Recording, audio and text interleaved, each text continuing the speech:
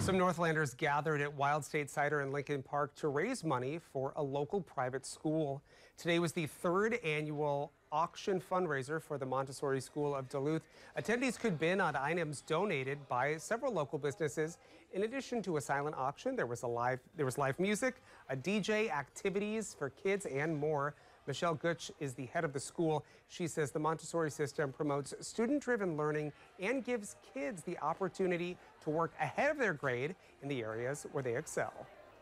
It's really cool in that way that, like, if a child is behind, we try to push them to catch up. But if a child is ahead, we just keep pushing them and getting them further and further. According to Gutsch, some of the money raised will be used to help provide competitive pay for their teachers and keep tuition costs down. Students at the school range in age from 16 months to 6th grade.